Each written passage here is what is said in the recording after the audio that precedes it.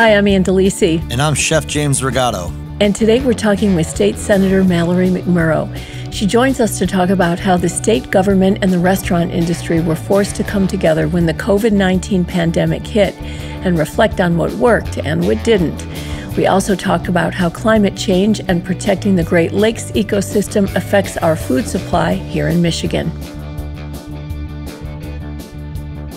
All right, so we have State Senator Mallory McMorrow of Royal Oak with us today.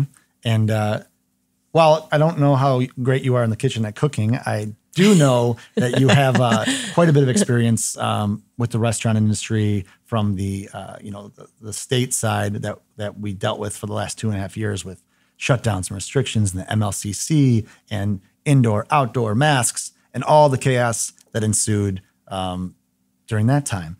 And I wanted to have you on the show today because I can say that while I think many restaurants felt either shoved aside or confused or neglected or mismanaged, you were probably the only politician that reached out to me or was available. And we actually met on the patio at Mabel Gray during that time with the simple conversation of how can I help? Where are you hurting? What do you need? And even if things were changing so rapidly, we couldn't create real policy or anything. You were an ear and you cared, and you went and applied some of that towards conversations with, fellow government officials. So I wanted to kind of pick up where we left off with, the food system's broken. The restaurant system is recovering, but still struggling. And I think there's reflections of that probably in the city, state, and national government. And international governing communities as well. So without being too broad, I just wanted to kind of check in and see what your take on the restaurant industry, where we're going, what went wrong, what went right, and just kind of take your pulse on where things are from your perspective in the government. Yeah, and I'm glad to be here. And I will say, first of all, my husband is a much better cook than I am, but I go way back in the industry. So I was a bartender. I got my bartending license in New Jersey at 18 because that's something that you can do. Worked in restaurants through college, so it's always been something I'm really passionate about. I love restaurants. And the entire experience of the pandemic and, we're coming out hopefully on the other side of it. We know a lot more now. But I think looking back, I tried to do exactly what you said, reach out and just talk to as many people as possible. And I think that if there's any parallels between the challenges of the restaurant industry and government, it's that we just don't do enough of that. There just aren't enough sit-down conversations. How are you doing? How are you feeling? What do you need? Instead of this retreating to your camp. And COVID was a perfect example of, I don't necessarily know that anybody was right. Everybody was trying to make the best decisions with all of the information we had in real time. And history is going to tell how that went. I know that when I was taking a look at where we were at in Michigan, Harvard was publishing a lot of really good documentation on what happened during the 1918 flu pandemic, and that there was consistent research that said that cities that implemented stricter restrictions early on recovered much faster. And I think that was at least my hope early on, but now we're 2.5 years later, and hopefully we've learned a lot about how we continue to operate and thrive and fix things that were broken. Is there anything that you saw then that you look back and, in the last 2.5 years, was there any, thing that you're like, that was completely a disaster? Like, was there anything you would go back and change? I mean, I think everything was just moving so fast. And I remember when the state was shifting towards, okay, outdoor structures were allowed, but restaurants were moving faster than the state departments could put out clear, cohesive guidelines about what that meant. So I had conversations, some were arguments with restaurant owners who had spent a lot of money building outdoor structures, but that didn't solve the issue of air circulation, which was what we were learning was really how COVID spread, was not surfaces. I just remember back to when we were getting groceries delivered and like washing them before bringing them into our house, which was wild that we all lived through that. But that was, if anything, I think government is slow. And I came from the private sector before running for office for the first time in 2018. And it's really tough to to be at the pace that the restaurant industry needed to go, with clear guidelines and getting to a place where a lot of these outdoor structures had no windows, no ventilation, no circulation. And it would have actually been better to be indoors with the HVAC systems that we had, but we just didn't know that at the time. And I know that was a really frustrating pain point for a lot of restaurant owners. Yeah, I think too, it's interesting because, we were my restaurant, Maple Gray, we stayed open the whole time. So there's a handful of us that were, from day one. I think She-Wolf was probably the earliest. I mean, I feel like they were like open, they shut down for maybe like 12 hours and then they were like a grocery store.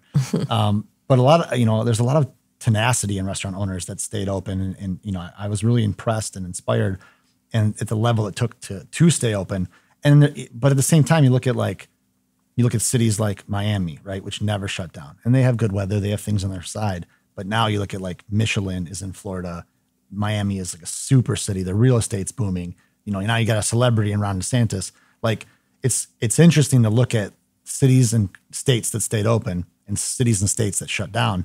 And yeah, I mean, I think you're right. We're all gonna learn a lot. And nobody had a crystal ball, but it's peculiar to see that from a business owner's perspective. And I'm not saying anything should have happened differently because I agree. I mean, I responded to every transition. And I remember there was, local Michigan restaurant owners trying to form a militia and stay open. And there's a lot of silly things going on. I just wanted to respond and do whatever you tell me to do. Not you, but, the governing bodies. And, what is that from your perspective when you see cities that stayed open and thrived and you see cities, is that how do you wrestle with that? Because it's probably ammunition for your rivals or people running against you. It's like there's a lot of the business sector definitely bleeds into the government sector with how do you navigate that, and what do you see from your perspective now? Should we have stayed open? Is there too many variables it's not cut and dry? Yeah, I think that's probably a little too binary. And what I appreciate about Maple Gray and some other restaurants, and I think there's a parallel between restaurants and government, right? There were some restaurants who really saw what was happening and tried to innovate and tried to do new things and tried to figure out how to stay open safely, I took one of your cooking classes when I was extremely pregnant, which gave me something good to do when I was stuck at home. And then we had some restaurant owners who just didn't and wanted to sue the government, right? And I think that I have colleagues who operate sort of in the same mentality. There's some of us who I really admire who want to get creative, and it wasn't a magic wand, but I introduced the first versions of cocktails to go in social districts to say, how can we create safer outdoor spaces? How can we provide at least a small revenue stream for restaurants who want to, versus some who were just like, it's the way we've always done it or nothing. Yeah. And I think that there are definitely ways in Michigan. I mean, we're not Miami. We're not warm. It doesn't work. Although having visited New York, just the balls of New Yorkers to sit outside in 6 inches of snow and still eat is something I think that's admirable. I don't know that I would want to do that necessarily in Michigan, but I think it's how can we be more nimble to adopt creative solutions? And that goes both ways, right? Mm-hmm. That's business owners and government, I think, hopefully working better together to say what's going to work in our state, what's going to work in our regions, what's going to work for our constituents, and then what's standing in the way of that happening. And those were, the two examples of legislation that I put up. Again, didn't solve everything, no, but it was creative. Those are great. I mean, those were the things at the time. Those were life rafts. When you're like cocktails to go. I mean, that was something that was it would have made sense to roll that out in the middle of March. Hey, we're shutting down, but you can do this. Right. So, and yeah, you're right. Government runs slow, but no, those were huge things. Even now with essentially the beer self-serve beer laws that just passed. Yes. There's a lot of good things that have come out. Of the government pivoting. I definitely feel. Like people like you, I'm happy you're in government because we can have conversations. And I feel I'm like, oh, wow, look, this law passed. That's a solution.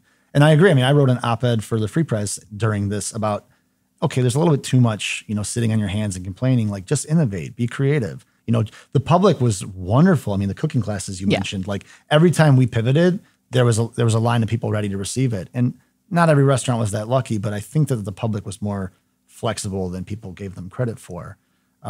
But yeah, I think that pandemic was just all the things that existed, like the problems in government, the problems in food were always there. Yeah. The pandemic just really just put a spotlight and just those cracks became voids. Well, and I hope that for my colleagues in government, the thing that I tell people who are advocating for issues or the things they are concerned about all the time is you have to recognize that your elected official has to know a little bit about everything. Yeah. And we all have our own area of expertise, but that's very different. I mean, you're an expert in a way I'm never going to be in running and operating a restaurant, in the food system and what's broken in it. So that's why I do things like trying to reach out, because I want to learn so that I can be an advocate for those things. Some of my best bills that I'm most proud of are things that constituents have brought to me directly and said, I've identified a problem, here's a solution, will you introduce it?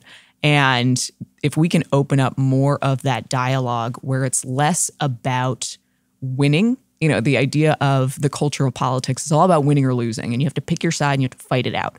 And at the end of the day, I think you were exactly right that we all want restaurants that we love. We all want communities that we love. We all want the same thing. How can we tear down some of that tribalism so that we can actually have those honest conversations and not attack somebody if they have an idea that doesn't work for the industry, right? Because it's not saying like you're wrong and you should be out, but making space for let's all learn about each other. And that gives me more capability as an elected official to offer up things that are going to be real solutions and not, surface level ideas that don't actually fix anything. Yeah.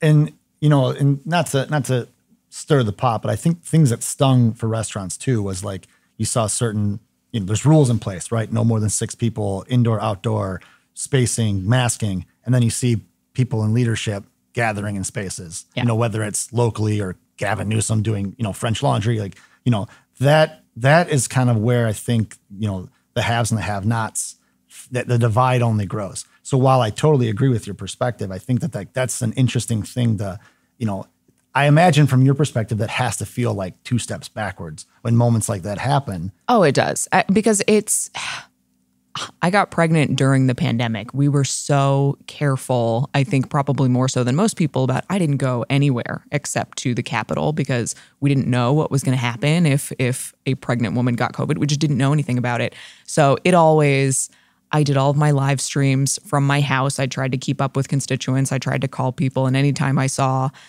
any elected official breaking the rules for their convenience, I'm just like, come on. Yeah. Like this, we all have to be in this together. And there has to be a recognition that those of us in these roles, you have to lead by example as well, not just put rules out and say, okay, this is the safest thing, but I'm going to do something else. I mean, we saw what happened in the UK. That dam broke because at some point people are sick of it if you break your own rules. Yeah, I was in Ireland during watching that live. It's just like, in Ireland, especially with Brexit and Northern Ireland, it's just like the hot mess that's going on over there. Yeah, I mean, this isn't special to Michigan or to the U.S. I mean, the whole world right now is kind of having a reckoning. Look at Italy right now. The whole world is having a reckoning on how people want to be governed and how the world is. And I think all these problems have always been there.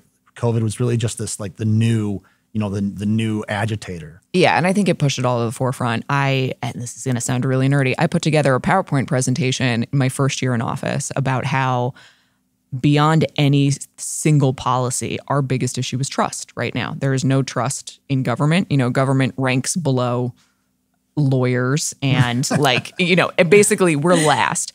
And we're never going to get to a place where we can go through a crisis and come out the other side okay if we don't rebuild that trust. And we saw that, Michigan, not a proud accomplishment. We were the first state in the country to have a major COVID protest. On April 15th was the traffic jam protest. April 30th was the armed storming of our Capitol.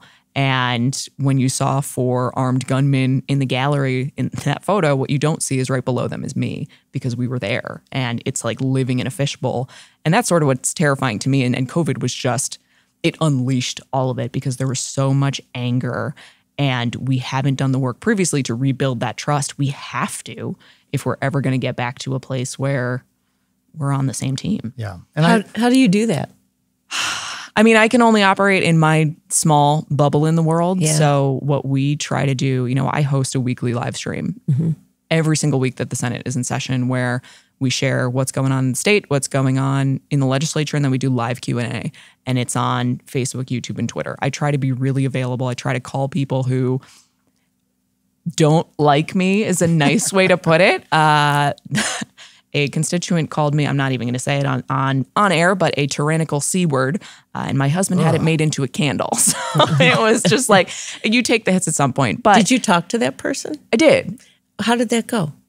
Not great. I had this attitude really early on in the pandemic that people are just really angry and they want to vent. And if I can be that punching bag, then fine. So my poor staff, they told me not to, but I was calling a lot of people back who didn't genuinely want to engage. And this particular conversation, this was a man who called the governor Hitler and said that we were all tyrants and this is just like the Holocaust. And I had to stop him at some point and say, you are welcome to air your grievances and express any frustration with me. That's all fine. But we don't tolerate anti-Semitism, especially because my husband is Jewish.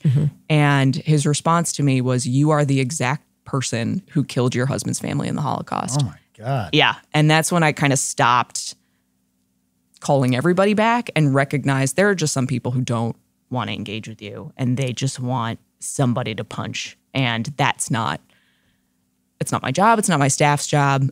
But we try to kind of not overcompensate, but create more opportunities for people to hear from me directly.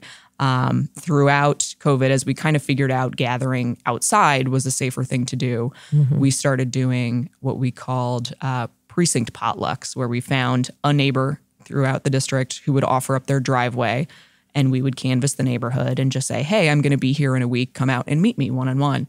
And we got really small groups. And it was great because there were neighbors who had never even met their neighbors, but they got the flyers and said, this is a cool opportunity. I've never met my state senator. Was there actually food there? You called it a There potluck. was. Okay. Yeah. We said on the flyer, like we brought food, I brought food, but also asked like, hey, bring something to share if you're willing to. What was the best thing you ate on the potluck tour? Oh, the best thing I ate on the potluck tour. I mean, it was all like regular finger food. Oh, I get it. Anytime. Somebody came out flexing those. Oh, yeah. Anytime I'm in Troy and people bring samosas, I'm just like, I am very excited about this. That's fair. That's pretty great. That seems like something that not all state senators do. You are forging your own path that way. And to have those conversations that I'm sure you knew were not going to be fun and most likely not productive. But there have to be those wins every once in a while for you where you actually have a conversation where each side learns a little something and people get to see your side as well. Were there those moments that made you more hopeful and maybe develop some trust that you're hoping? Oh, yeah. I mean, we get that type of positive feedback all the time, especially on things like our live streams where so many people have emailed and said, I am completely opposite from you on the political spectrum. But the fact that you do that and you explain your positions and I feel like I know who you are, I really respect that. And I think that's the best type of feedback we can have. And I've even had people say, I'll vote for you because I know where you are on things. I don't feel like you're hiding anything from me. And that's hopefully the goal.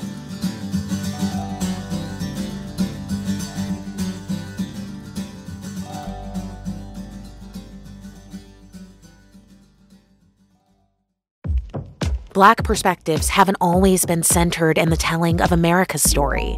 Now, we're taking center stage. Introducing NPR's Black Stories, Black Truths, a collection of Black-led stories from NPR's podcasts. Search NPR Black Stories, Black Truths wherever you get your podcasts.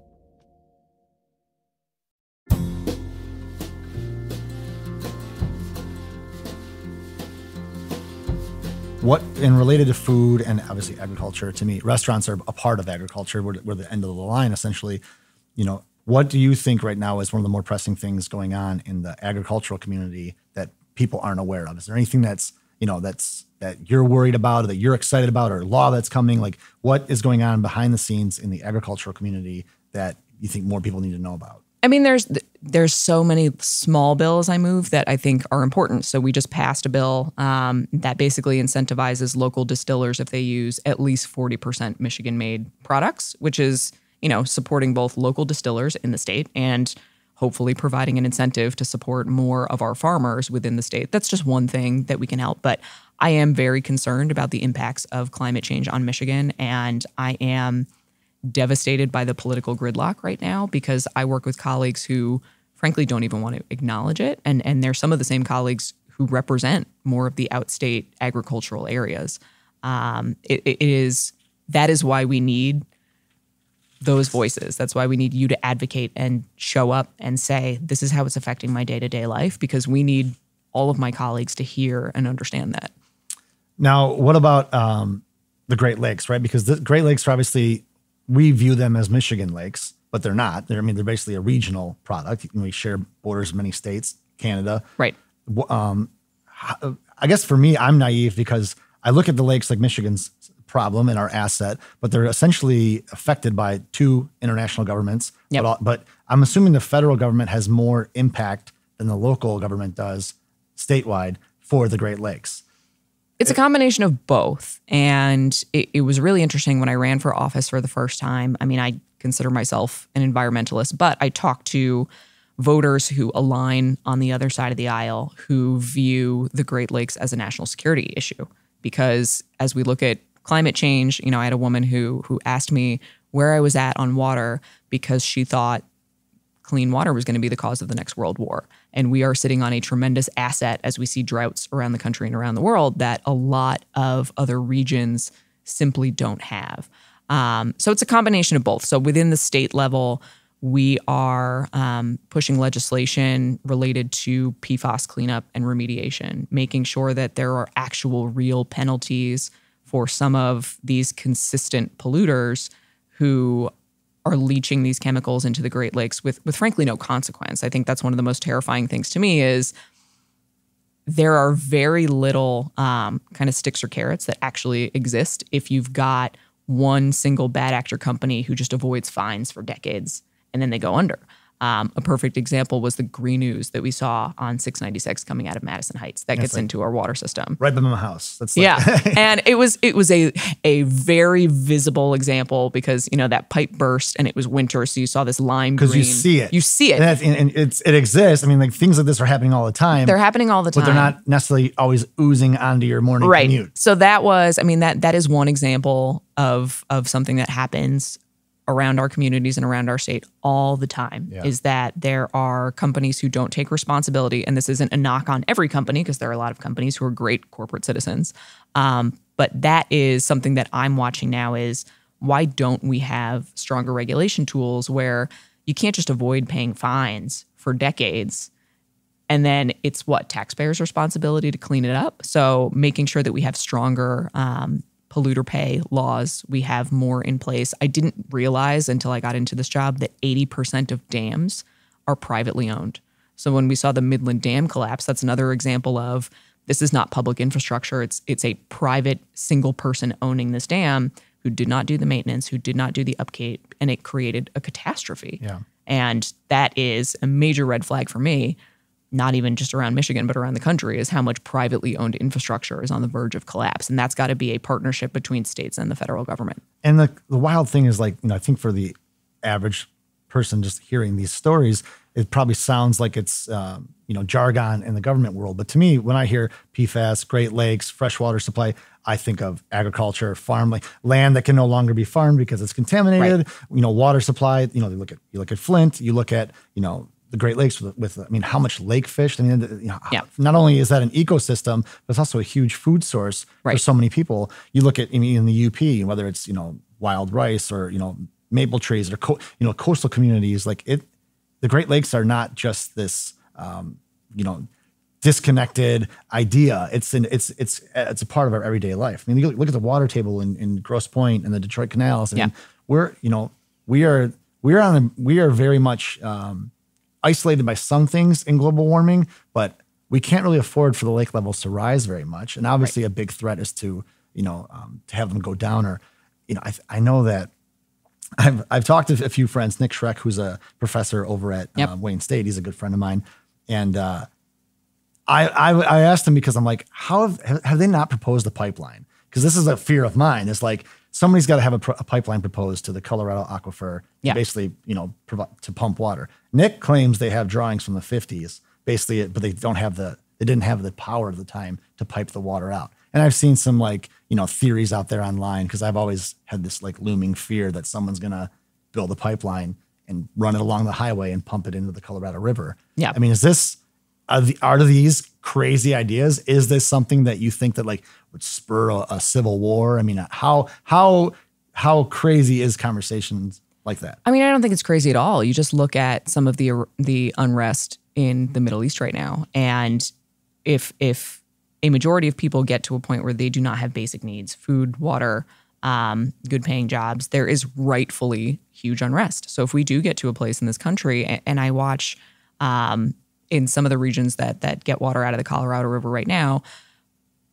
are planning for and approving developments for water they don't have.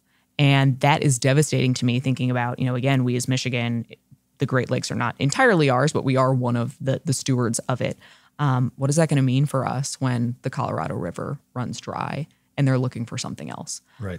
How do we participate in that in a way that is not going to hurt our own residents and our agriculture? And it's not crazy. It's something that we have to think about because it's very real. And that's I was not surprised, but deeply angry that the climate funding got cut out of the federal negotiations, because it's no longer a hypothesis. It's happening, and it's happening right now. And we have to plan for it. I think, and I know Nick well too, we have to realize that it's a twofold problem. We have to mitigate our accelerating impact to climate change, but also plan for the changing climate. It's not one or the other. We don't have to look any farther than the flooding that we saw last summer, devastating Metro Detroit, closing highways, flooding people's basements, losing everything, to realize we have to build things differently because this is the new reality. Yeah, I mean, I had two cooks that lost their cars that night. They literally totaled vehicles.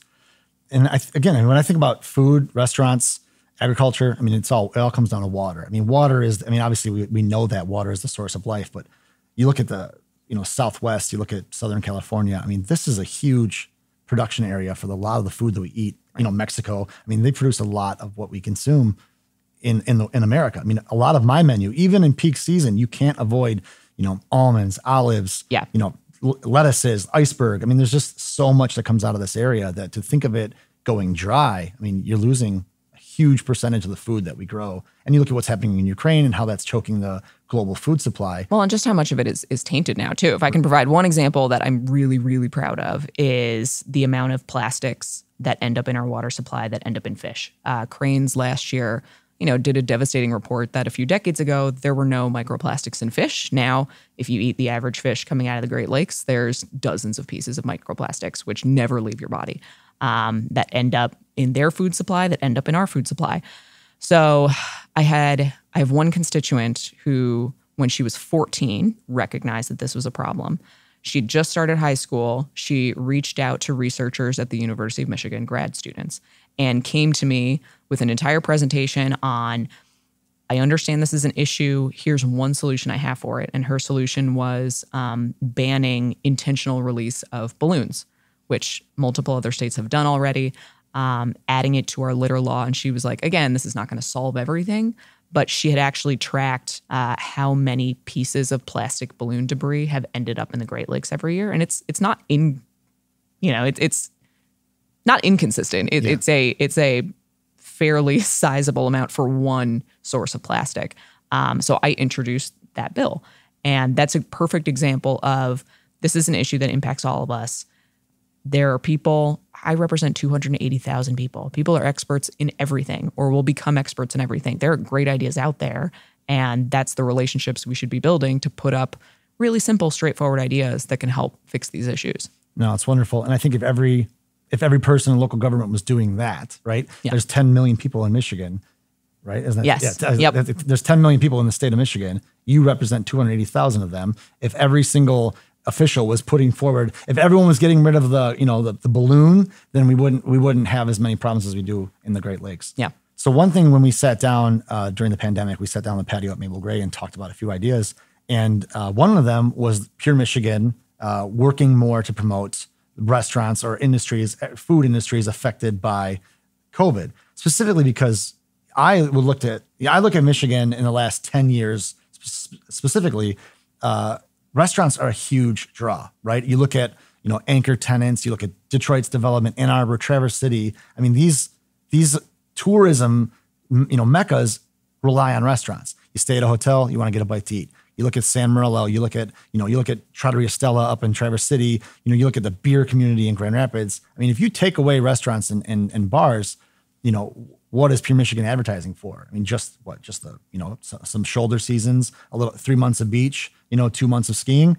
We need these industries. And, you had a lot of great ideas and things that you were working on. I would like you to share them with me. Yeah, I think, and I've lived in 5 states. I travel all the time. I think that Michigan, especially right now, has one of the most exciting food and drink scenes in the entire country. Super creative. We're so diverse. And I don't think we do enough to celebrate and promote that. I mean, that is something that would draw not only people from one side of Michigan to the other, but people from all around the country and all around the world. Come experience, a food vacation or a beer vacation or a wine vacation. And we don't do that enough. So I would love to see some more production go into that. I think we've seen, and this is off on a tangent, but F1 gained so many followers when they did a Netflix series, and they understood the power of content to draw fans into following Formula One who never have before. I mean, it is the best example of content driving real results. And I would love to see us do that. Let's put some content out about all of the great things that you guys are doing, about all of the really interesting things that our farmers are doing, and, the cherry season, all of it.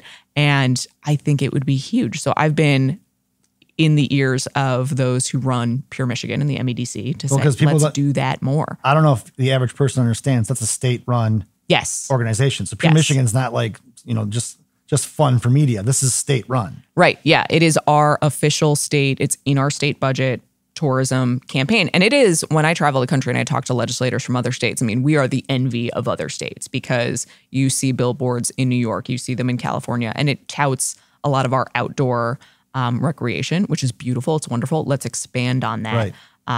And I think that's a really powerful way to promote and buoy an industry that did get hit, and hit hard throughout COVID, to celebrate it. Well, the thing is, if you go skiing or snowmobiling or swimming, whatever you're doing, you have to eat. Yeah. And then, chances are you want to drink, and you want staying in a cool hotel somewhere. It's all connected. And I think that, the restaurant scene is the backbone of tourism. Yeah. And, I'm really happy to hear that you're working on that, because I think that that's a great way to spend the money that Pure Michigan receives, and they've done a great job. But I think that, pivoting a little bit to shine a spotlight on these restaurants and areas that are affected would be, seems like it would be in line with everything else you've been working on. Absolutely. Our thanks to State Senator McMorrow for joining us, and thanks to you for listening. And we would like to thank La Marca Prosecco for their support. From the hills of Veneto, Italy, you can never go wrong with Prosecco, whether it's in a spritz or drinking straight. And if you're a fan of our show, there are a few things you can do to support us. Leave us a review, tell a friend about the show, or make a donation to support our station, WDET, Detroit's NPR station. Just go to wdet.org/give. Essential Cooking is produced by me, Ann Delisi, along with my co-host, James Rigato. This episode was edited, mixed, and mastered by Sam Bobian, with production support from David Lyons. Original music by the Mallet Brothers. Essential Cooking is a production of WDET, Detroit's NPR station.